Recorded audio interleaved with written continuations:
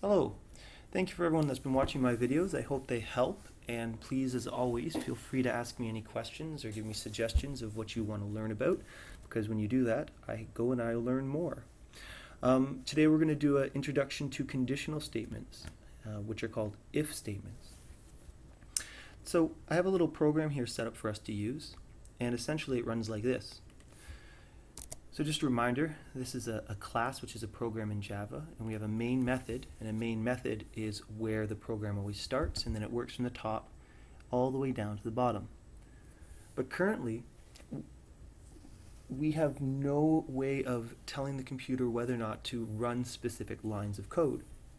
So if I run this program, what it does is declares an integer a, asks you to input a passcode, and then you put an input in. So my passcode is 999, and I hit enter, and it says access granted. Well, this is not a very useful program, because if I put 100, it says access granted, and in fact I get in regardless. So what we're going to do is we're going to include a conditional statement in this, and what that will do is it will only execute a part of this code provided that condition is true. And the structure we're going to use is an if statement. So the first question I ask myself is, what line is conditional in terms of it being outputted? And that is this line right here. We only want it to print access granted if we get the constant correct. So, or sorry, not the constant, the passcode. So what I'm going to do is I'll go just above that and I'll put if and open a set of brackets.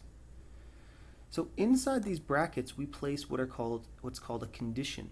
And in this case I'm checking the variable a. And let's imagine that my passcode was 999. So what I say is if a is, and now this is an important word here, I'm going to check if a is equivalent to 999. The reason why I choose equivalent is because when we say equals, we often mean that we're copying that value into the variable. So if I say a is equal to 9, it means a is assigned that value.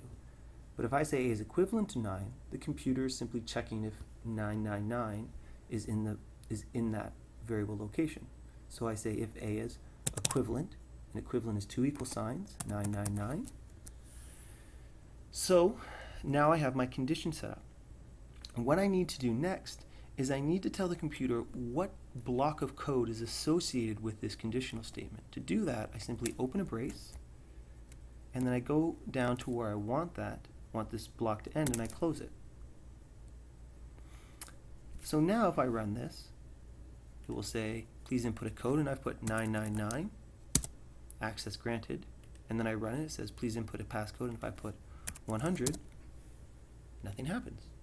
And that's because when I put in 100, it assigns a the value of 100, and then says, is a equivalent to 100?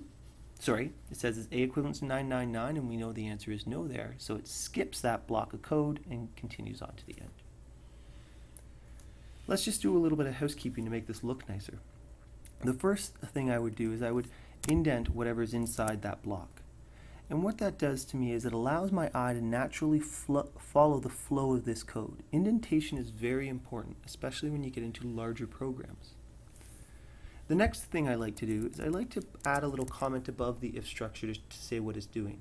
So this is checking to see if A is correct, whatever it might be. And then finally, what I like to do is right here, at the very end, I want to remember that this brace is associated with this if statement. So one way to do that is I put a comment after it, and I actually put the condition again. Now, I know this could be way down at the other end of the program, so way down here, and I see this, and I can very quickly identify what condition that brace is associated with.